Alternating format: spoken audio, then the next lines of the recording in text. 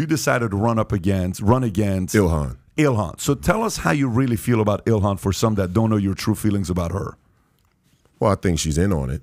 I think she's a globalist.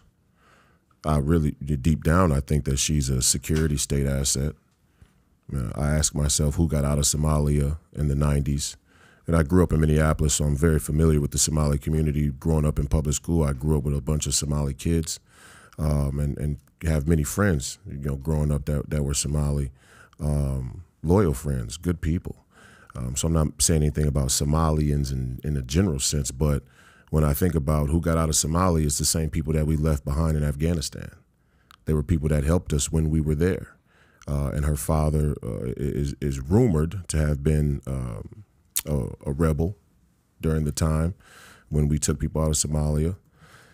And a lot of her sentiments and actions line up with that. I mean, who do we think can just go to Kashmir in the middle of a geopolitical tinderbox that's happening right there and meet with not only the new prime minister of Pakistan, but the former prime minister of Pakistan with no government clearance, with no help from the State Department? Well, first of all, it's a lie that she didn't get help from the State Department, but even with the help from the State Department in that sense, in a covert manner, that's a security state operation in many regards. And so, she poses herself as this democratic socialist or, this socialist or far leftist, women's rights activist, racism protector, whatever you want to say, whatever day it is.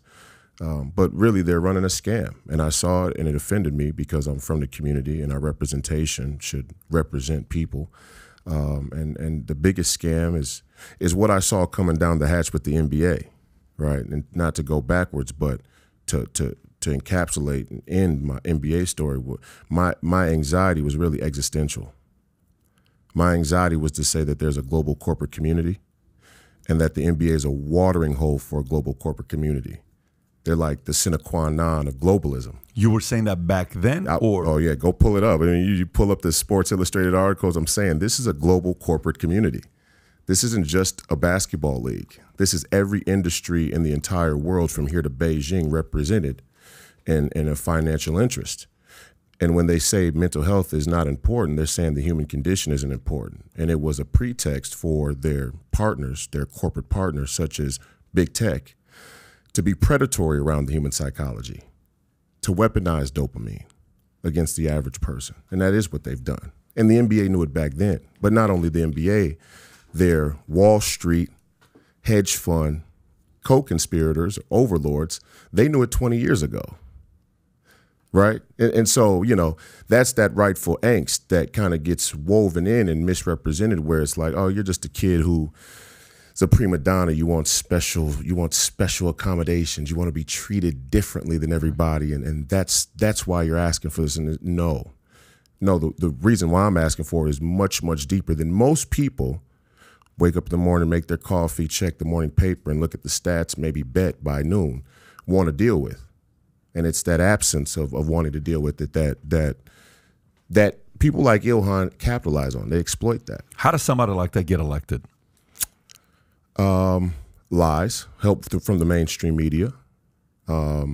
Also, the localized identity politics. She was sold to the average Somali that says, hey, a Somali American, just like you, achieving this next step to actually represent a constituents, because there's no American race the way there is a German or a French person. We're from everywhere. Didn't she almost lose like by 2,000 or 3,000 votes, Tyler? Didn't she almost? It was a close race. It was close. It was a close race. But that's the way they sold it. But They to your sold point, that's maybe on the initial election, but she's been reelected how many times? 3 times? No, look, you get. So like at some point, the people in Minneapolis, Minnesota are going to have to, all right, we either like this person or we don't. I'm no fan of Ilhan Omar, but she's a representative. She's not a senator. The people in her district have to keep supporting her or not. Let's get one thing straight.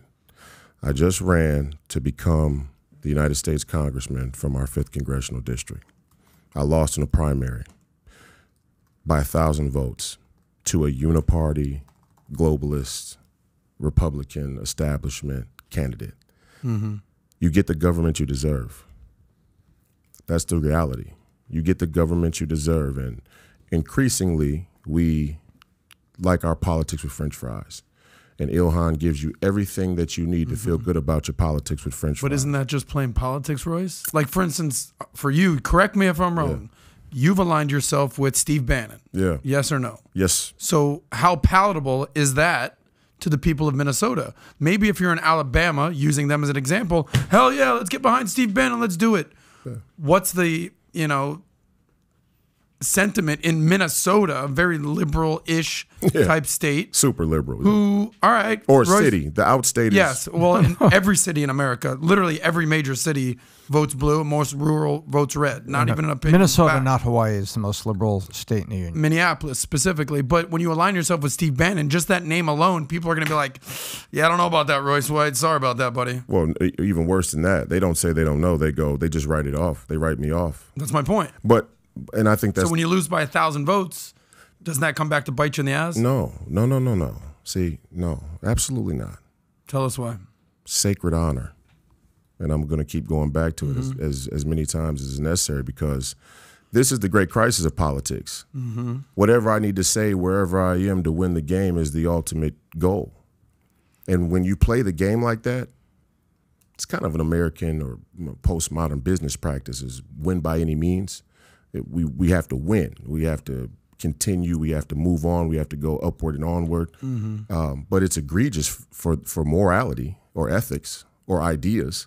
And that's why most people, especially in politics, have betrayed their ideas across time, because their idea is, I need to say whatever it is that will appeal to a person to get me elected, when really your leaders, your elected officials, should stand for things they really believe in, things that are true first and foremost, but things they really believe in, and then be able to convince you that you should believe in them. So if you like this clip and you want to watch another one, click right here. And if you want to watch the entire podcast, click right here.